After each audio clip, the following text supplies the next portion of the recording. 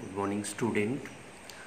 আজকে আমরা class 12-এর first ইউনিটের 4th চ্যাপ্টার অর্থাৎ রিপ্রোডাক্টিভ হেলথ বা জননগত স্বাস্থ্য থেকে এসটিডি বা সেক্সুয়ালি ট্রান্সমিটেড ডিজিজেস বা যৌন সংসর্গ ঘটিত যে রোগগুলো রয়েছে তার সম্পর্কেই আলোচনা করব।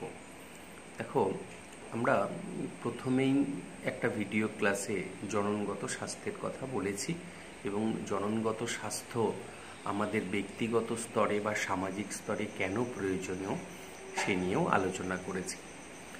আমরা আজকে যেটা বলবো যে ব্যক্তিগত স্তরে এবং সামাজিক স্তরে মানুষের কিছু রোগ রয়েছে, যে রোগগুলো অরক্ষিত যৌন মিলন বা অসুরক্ষিত যৌন মিলনের ফলেই কিন্তু সঞ্চারিত হয়। এই রোগগুলোকে একসময় ভেনেরিয়াল ডিজিজ বা সংক্ষেপে ভিডি বলা হতো। এখন এগুলোকে ঠিক ভিডি বা ভেনেরিয়াল ডিজিজ বলা হয় না, এগুলোকে বর্তমানে এসটিডি বা সেক্সুয়ালি ট্রান্সমিটেড ডিজিজেস নামে ডাকা হয়। বাংলায় বললে এগুলোকে আমরা যৌন সংসর্গ গঠিত রোগ বলে থাকি। এখন এই রোগগুলোর মূলত দেখা গেছে যে পুরুষ এবং স্ত্রীদের যে রিপ্রোডাক্টিভ ট্র্যাক অর্থাৎ তাদের প্রজনন যে অঙ্গ বা জনন অঙ্গের বিভিন্ন অংশে সংক্রামিত হয়। সেই কারণে অনেকে এই ধরনের রোগগুলোকে রিপ্রোডাক্টিভ ট্র্যাক ডিজিজ বা সংক্ষেপে RTI অর্থাৎ রিপ্রোডাক্টিভ ট্র্যাক ইনফেকশন নামেও ডেকে থাকেন। তো আমরা এই যৌন সংসর্গ গঠিত রোগের সংজ্ঞা কী হবে, কাকে বলবো এসটিডি, সেই সম্পর্কে একটু আলোচনা করব। প্রথমেই বলি যে অরক্ষিত বা অসুরক্ষিত যৌন জনন বা জননগত স্বাস্থ্যকে সঠিকভাবে না মানলে তার ফলে যে রোগগুলো কোনো আক্রান্ত ব্যক্তি থেকে সুস্থ ব্যক্তির দেহে সঞ্চারিত হয় এবং প্রথমে এটা ব্যক্তিগত স্তরে থাকলেও পরবর্তীতে এটা সমাজে ছড়িয়ে পড়ার একটা সম্ভাবনা থাকে, সেই রোগগুলোকেই আমরা মূলত যৌন সংসর্গ গঠিত রোগ বা সংক্ষেপে এসটিডি বলবো। দেখো, যৌন সংসর্গ গঠিত রোগ বা এসটিডি যে রোগগুলোকে বলা হয় সে রোগগুলোই মূলত আমাদের একসময় ভেনেরিয়াল ডিজিজ বলে ডাকা হতো। এই রোগগুলোর ক্ষেত্রে আরও একটি নাম আছে, যেহেতু এই রোগগুলো মহিলাদের ডিম্বাশয়, মহিলাদের জরায়ু, তাদের ভ্যাজাইনাল ট্র্যাক্ট, সার্ভিক্স প্রভৃতি অঞ্চলে, সে কারণে এগুলিকে পেলভিক ইনফ্ল্যামেটরি ডিজিজ বা সংক্ষেপে PID নামেও ডাকা হয়ে থাকে। তো আমরা এরপর যেটা চলে আসব যে এই যৌন সংসর্গ গঠিত রোগগুলো বর্তমানে কিন্তু সমাজে মারাত্মকভাবে ছড়িয়ে পড়ছে, বিশেষত বয়ঃসন্ধিকালে যে সমস্ত ছেলে মেয়েরা অর্থাৎ যুবক যুবতীরা, তাদের ক্ষেত্রে তাদের যৌন আকাঙ্ক্ষা এবং তাদের ক্ষেত্রে অনেক সময় নিষিদ্ধ পল্লীতে যাওয়া অথবা বারবরিতাদের সাহায্যেও অনেক সময় এই রোগগুলো কিন্তু সমাজে দ্রুত ছড়িয়ে পড়ছে। এছাড়া অনেক ক্ষেত্রে দেখা যায় কোনো পুরুষ একাধিক বিবাহ করেছেন, সেক্ষেত্রেও কিন্তু সম্ভাবনা থাকে এই যৌন সংসর্গ গঠিত রোগগুলো খুব দ্রুত সমাজে ছড়িয়ে পড়ার। এই যৌন সংসর্গ গঠিত রোগ বা এসটিডিগুলোকে আমরা মূলত দুটো ভাগে ভাগ করি। আগে যে বলা হতো ভেনেরিয়াল ডিজিজ, তখন এক ধরনেরই বলা হতো, কিন্তু এখন এসটিডি বা যৌন সংসর্গ রোগ গঠিত রোগগুলোকে আমরা দুটোভাবে ভাগ করে থাকি। একটা হচ্ছে ক্লাসিক্যাল এসটিডি অর্থাৎ ক্লাসিক্যাল সেক্সুয়ালি ট্রান্সমিটেড ডিজিজেস, যেগুলোর মধ্যে রয়েছে আমাদের যেমন গনোরিয়া, তারপর রয়েছে সিফিলিস, জেনিটাল হারপিস, ক্ল্যামাইডিয়াসিস, ডোনোভ্যানিয়াসিস ইত্যাদি এই রোগগুলো রয়েছে। এগুলো সবই হচ্ছে ক্লাসিক্যাল এসটিডির মধ্যে পড়ে। আরেকটা হচ্ছে সেকেন্ড ক্যাটাগরি, সেটা হচ্ছে বলা হয় যে সেকেন্ড জেনারেশন এসটিডি। অর্থাৎ সেকেন্ড জেনারেশন এসটিডি হচ্ছে একটু অ্যাডভান্স, এর আন্ডারে শুধুমাত্র একটা রোগই রাখা হয়, সেটা হচ্ছে এইডস। তোমরা জানো অ্যাকোয়ার্ড ইমিউনো ডেফিসিয়েন্সি সিনড্রোম, এই এইডসকে সেকেন্ড জেনারেশন আমরা এসটিডি হিসেবে চিহ্নিত করে থাকি। এবার আমরা কয়েকটা যৌন সংসর্গ গঠিত রোগের নাম নিয়ে একটু আলোচনা করি। দেখো, প্রথমেই আসছি গনোরিয়া। গনোরিয়া নামটা নিশ্চয়ই শুনেছ। এটা একটা যৌন রোগ, অর্থাৎ যৌন সংসর্গ গঠিত রোগ। এটি মূলত একটি বিশেষ ব্যাকটেরিয়ার মাধ্যমে সংগঠিত হয়ে থাকে, সেটা হচ্ছে নিশেরিয়া গনোরি।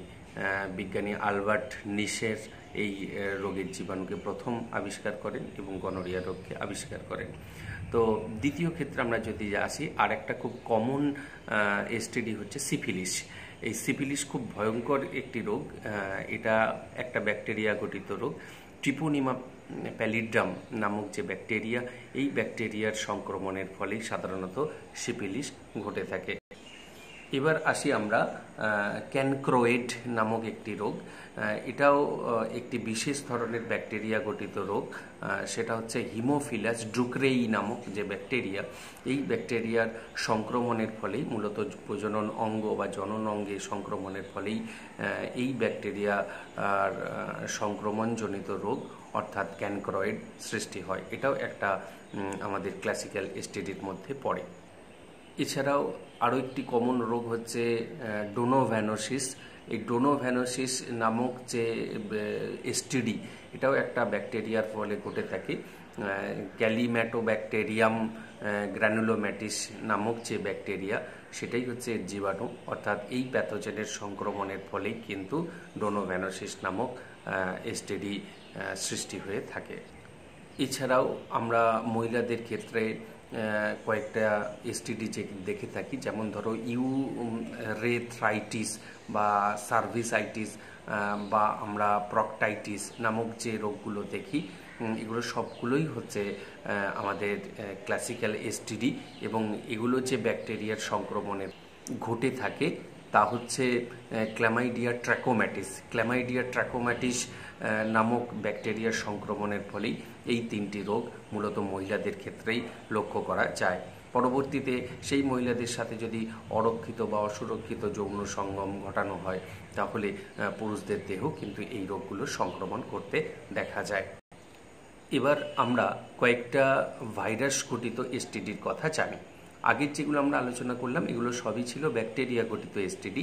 এবার ভাইরাস সংক্রমণের ফলেও যে বেশ কিছু এসটিডি সংগঠিত হয়ে থাকে, তার মধ্যে প্রথমেই আমরা আসব এইডস। তোমরা জানো যে অ্যাকোয়ার্ড ইমিউনো ডেফিসিয়েন্সি সিনড্রোম একটা ভয়ঙ্কর রোগ। এইডস গোটা বিশ্বে বহু সংখ্যক মানুষ এইডসে সংক্রামিত হয় এবং মারা যায়।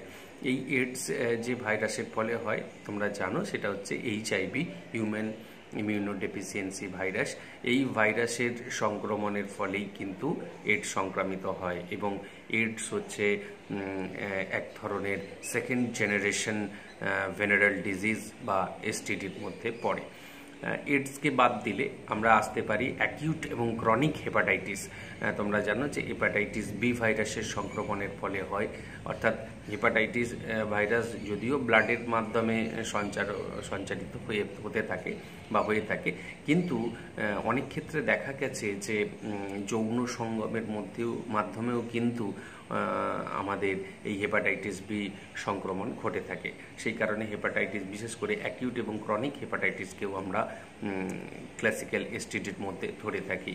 এছাড়া আরেকটি খুব কমন ভাইরাস ঘটিত রোগ হচ্ছে জেনিটাল হার্পিস। এই জেনিটাল হার্পিস মূলত মহিলাদের ক্ষেত্রে হয়।